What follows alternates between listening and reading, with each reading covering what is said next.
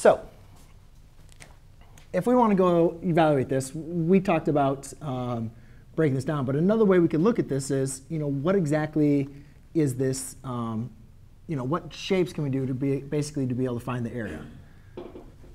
So if we look at the function 4, we know that's basically just a horizontal line at 4, right? And if we want to evaluate the integral from 1 to 3, basically what we're trying to do is we're trying to find this area of this shape right here, right? And fortunately for us, this area is not really that hard to figure out. That's 2, and that's 4. So the area, now if we needed to represent this, so the area is going to be 2 times 4 equals 8.